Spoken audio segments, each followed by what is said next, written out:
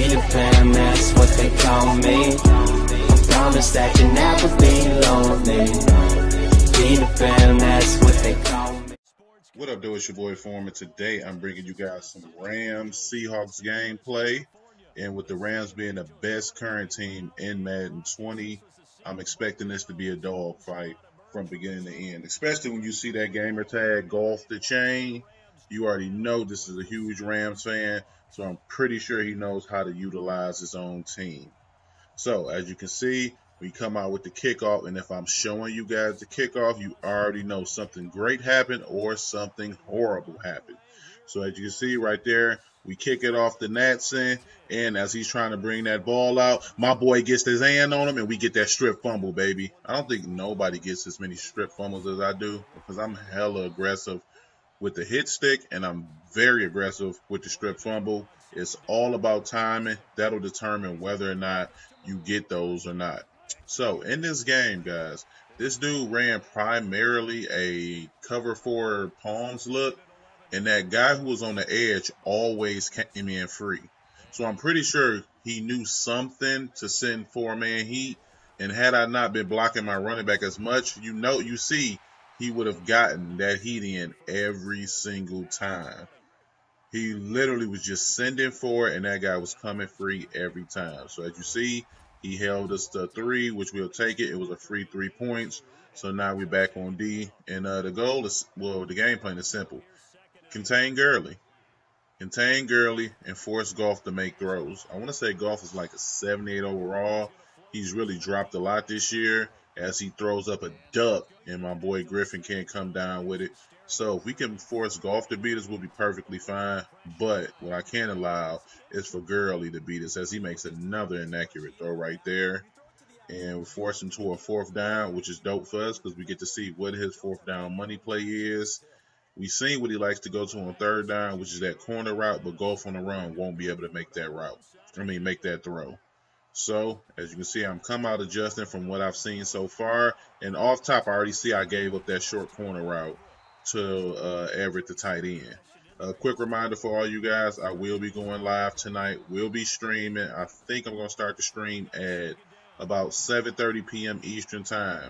We'll address the CFM and a few other things. So if you guys want to kick it with your boy, please come out and support, show love. Again, I'll be starting the live stream at 7:30 p.m. Eastern.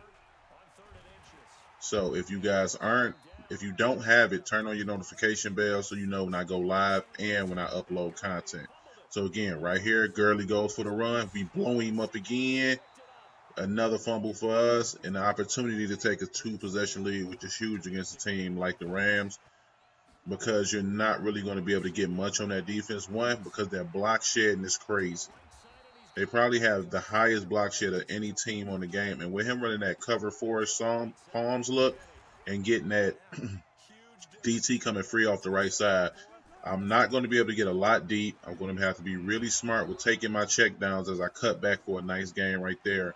And I'm going to have to adjust to find a way to be able to run the ball a little bit more effectively than I am right now.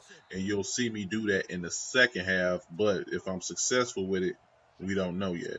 And what this look is doing is, I'm pretty sure this is not a stock cover 4. Because as you see, that guy on the left side is coming out really wide and then closing back in on that corner. I'm not sure exactly what the adjustment was, but I will find out because he played that corner really nicely right there. Only thing is, our defense has been stout. We're shutting down the run, and we're taking Gurley completely out the game. Like I told you guys yesterday, I do got a special vid dropping out probably sometime this weekend. I did with another YouTuber. The video me and him did today will be dropping on his channel shortly. Shout out to my guy Eli Mack. Really appreciate him just getting the game in with your boy. He's going to be plugging the channel on his page, so that's going to be dope also. So big shout out to him for doing that, because like I told you guys before, it's really hard to get those type of games with other YouTubers who got bigger channels. So again, coming back out on defense, he takes that check down. I do a really good job with Ansa cutting off that and taking away that angle and making the tackle. Whenever you see the Rams, you can be sure it's probably going to be a defensive battle. And as you can see, 3-0 coming into the end of the half, we got a defensive battle on our hands. As he does that route right there to Garrett was really good for him as I tried to strip it again. And he went to it a lot. And you'll see in the second half if I'm able to adjust to it. But my main priority is completely shutting down Gurley, which I'm doing a really good job of, if I may say so myself, because Gurley is Zeke Elliott on steroids. And right there, he throws up another duck. But instead of catching it and running, Diggs falls, puts your boy on the 1-yard line, which if you get a pick, this is literally the worst case scenario for the best possible outcome. Getting a pick, but then putting yourself on a 1-yard line with Aaron Donald coming off block sheds, even if he's double teamed, in less than 2 seconds. So right here, I'm pretty much expecting him to send heat. So I'm just going to block 7. And I'm looking at my check down the whole way because I don't expect Donald to give me that much time. So as you see, Donald in my face, I hit my check down and just decide to punt. We played great defense, so I see no reason not to punt. Right here, he throws it right up in coverage. I click on from McDonald, get a terrible animation, and he takes it in for 7. Luckily for me, I got the ball at half. So seeing that he was in that cover 4 look, I come out and I form close. It's more of a condensed run set. So I'm pretty much figuring that my blocks will set up a lot cleaner than they was in my wing stack.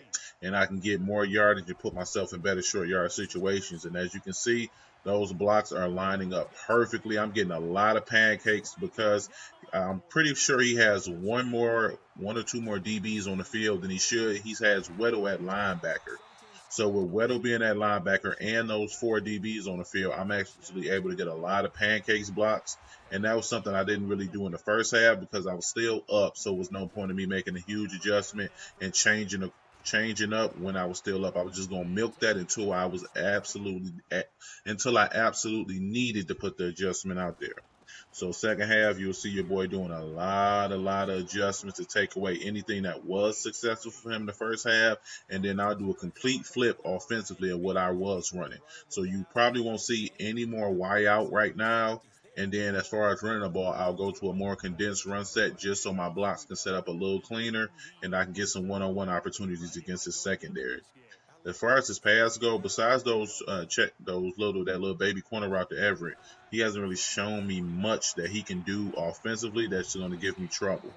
So again, I try to bait that route, but I'm a little late. He's rolling out with Garrett and trying to just throw that in route. I'm pretty sure this is the levels play he's running, which isn't going to give me much trouble. I'll give him the check down. All I have to do is just shut Gurley down on first down, and then I can make that check down pretty much irrelevant. As you see, I'm making a lot of adjustments trying to take those routes away. And right there, he throws up another one in traffic. Boom, my boy Diggs comes down with it again.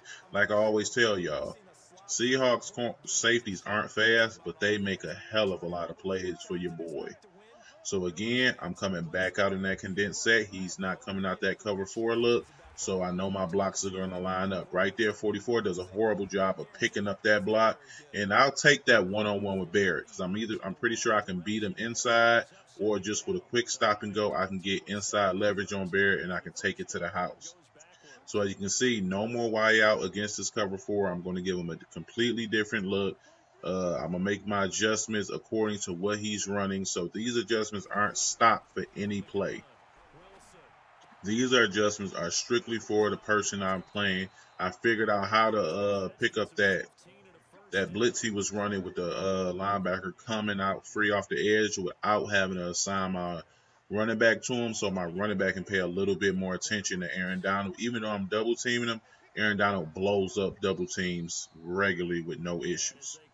So right here, going into the fourth quarter, I'm up 10-7. Ideally, I want to get a touchdown because 3 points, even though it's a little bit of a cushion, with that deep ball he got last time, I'm really uncomfortable with getting a stop on him if he throws up that deep ball. Even though Diggs has come down with a few, you know how janky Madden can be. So right there, he run commits, which I'm going to take note of because if I feel like he's going to run commit again, I'll audible down to a pass and then just lob one up. Probably the Lockett or Metcalf on the outside. I think I got Metcalf out there. So, and I seen who he was using. So if he does run commit, it'll be an automatic touchdown. But again, as you can see, these are adjustments for his cover 4. I'm pretty sure I got his adjustments and everything.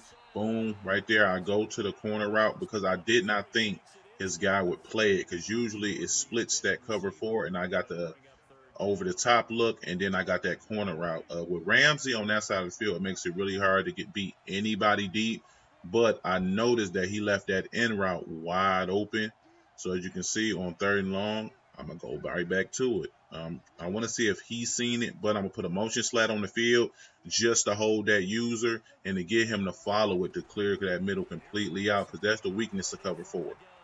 When you're playing against the cover 4, the weakness of that zone is the everything underneath in the intermediate middle of the field, because he only has one zone there, his user, that has to cover up all that ground. So if I can take all that away, it'll really open up the field, and I can force him out of this cover 4. This year, cover 4 is really good if you have really good user and really good adjustments, and this guy seems to have both of those, as he blows me up in the backfield when I try to run at this cover 4 out of shotgun. So again, the game is all about adjustment. Just small adjustments make a huge difference. I didn't make any really large adjustments that I'm showing you guys offensively, but it was just knowing the type of coverage he was playing. He was committed to this coverage, so I needed to get something on the field that could hinder him from running that cover 4 look. And those really small compressed run sets really help you run against those cover 4 looks, because the cover 4 is a lot more spread with those 4 quarter deep blues on the field. So that even his press look out of cover 4, as you can see, is really spaced out against my condensed running set. So all my blocks should line up perfectly, as they do right there again. And my boy Penny going to the crib, man. Like I tell you guys all the time, simple adjustments make a really huge difference when you're playing against really good players. Not sure what this guy was ranked, not in the top 100, and I didn't get a lot of ranking points for beating him. But as you can see right there, he gets ghosts on your boy on the kickoff. You know, if I'm showing you the kickoff, it was really good or it was really bad. So even though I'm tight, I'm not too tight, because his only points have come off a kick return and a throw in traffic. Other than that, he's been boxed the entire game. So I just need to go down here, get 7, and close this game out. But that's going to be really tough, because the Rams are the best team in the league, because Ramsey has the capability to shut down the entire right of the field, and Aaron Donald is a walking nano blitz himself. He can't be covered by one guy, and he almost can't be covered with a double team. He'll blow through a lot of double teams. If you watch Donald carefully in this video, he blows up a lot of double teams and gets a lot of insta sheds too. So as you can see right here, I got him out of the cover 4, and I got him into like I want to say this was a cover 2 invert that looked like a cover 3.